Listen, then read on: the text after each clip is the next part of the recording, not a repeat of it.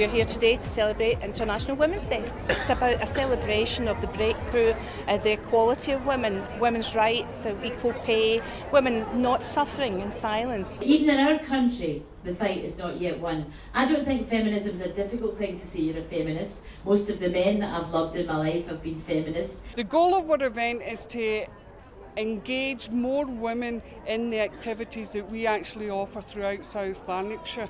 So what we actually are offering today is tasters, so they get to try out the cooking, they get to try out arts and crafts, they get nails getting done, but it's also about imparting information from the voluntary sector. Also, it's an opportunity for us to promote literacy and numeracy, adult learning. It's also an opportunity to promote the colleges and ongoing learning for individuals as well. Thank you very much for inviting me as a Lanarkshire girl, as well as it was the very first Makar gig I think I got was Doreen nagging me to come here today. Being here at the racecourse, reminded somebody died on a racecourse fighting for things that we take for granted.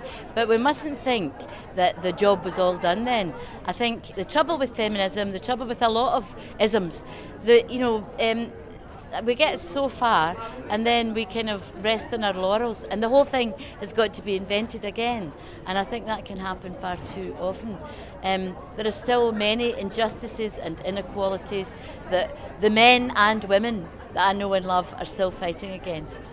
It was a particular thrill to me because it's International Women's Day, but I was coming home to Lanarkshire, so where can we be international from but from our own home and hearth?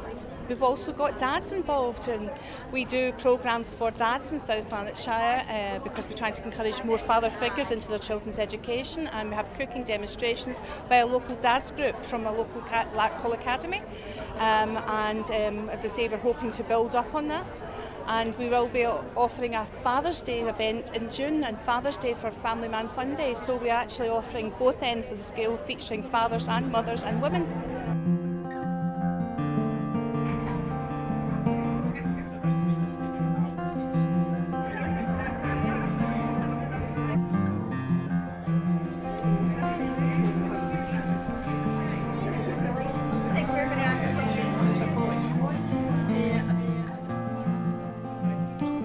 Thank you very much.